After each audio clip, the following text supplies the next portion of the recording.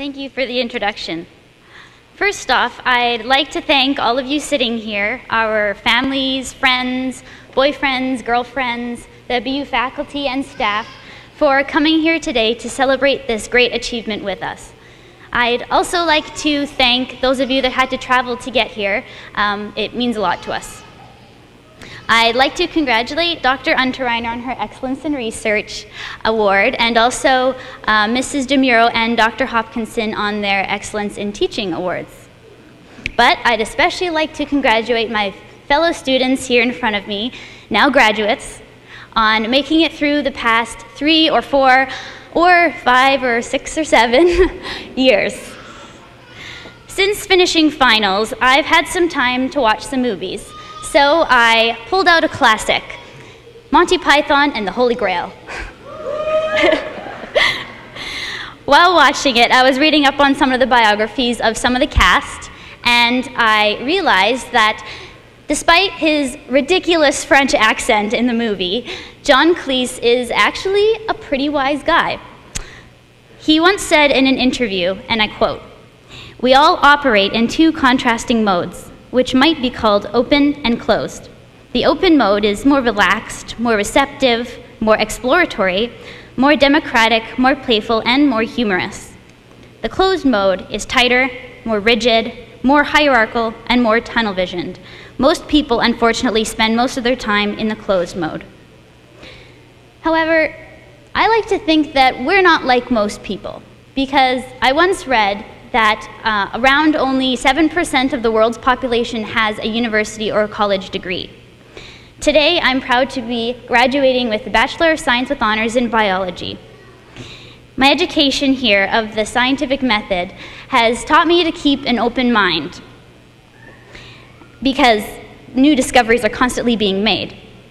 And although this is intended to be applied to scientific theories, I think that we can also apply it to all aspects of our lives.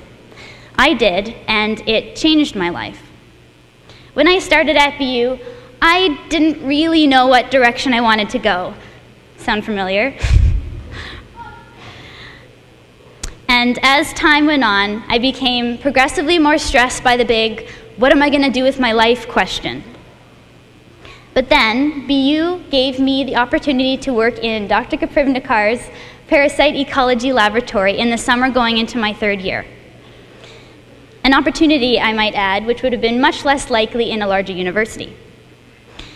I then got the privilege to work with her again last summer, and then this past year under her supervision for my undergraduate thesis. She introduced me to the world of research, a career path that I honestly didn't know much about before, and that I hadn't even really considered as an option. But I loved it. I had found the perfect career path for me because it plays to my strengths and it includes my interests. So I feel really fortunate for the opportunities that BU gave me here, and I'm really glad I kept an open mind 2 years ago. That being said, I still don't exactly know what I'll be doing 5 years from now, but I now feel more comfortable with the unknown, knowing that if I keep an open mind, opportunities will come around. For those of you that already have a career path set out for you, such as the nurses and psych nurses here, I'm jealous. But I'm also very happy for you guys because you found a career that you love. So congratulations. For the rest of you in the same boat as me, whether you are taking some time off to work or travel, or whether you just haven't had enough school yet and intend to start somewhere again in the fall, such as myself, I hope you can keep an open mind as well and that it helps you find your way. It seems strange saying goodbye to a place and to people whom I've not yet left. But as I move on to a larger university in the fall, I know that I'm going to miss the small class sizes I had here at BU, because they made me feel like part of a family here rather than just another number. And even though we may not have had as large of a selection size of courses offered each year compared to other universities, our small class sizes did mean that our education was personalized and that our professors had a vested interest in each and every one of us succeeding. In fact, most of us probably even have one professor that we've become close with over the years and that we intend to keep in touch with. One of my aunts graduated from BU 31 years ago, and I was talking to her recently, and she said that she misses the exact same thing about BU. So, it must be true. I'm also going to miss the close relationships that I fostered with many of you sitting here today. Other things we may all generally miss about BU are the epic and sometimes heated debates in class, the amazing mustache that philosophy professor Dr. Robinson grows every year from November, the look of pure childish delight on our profs' faces as they prepare to pie each other in the face.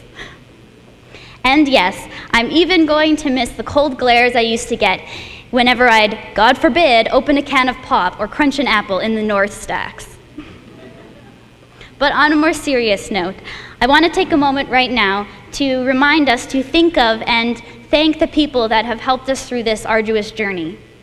Whether the support they gave us was academic, financial, spiritual, emotional, or all of the above, they really deserve to be recognized and acknowledged.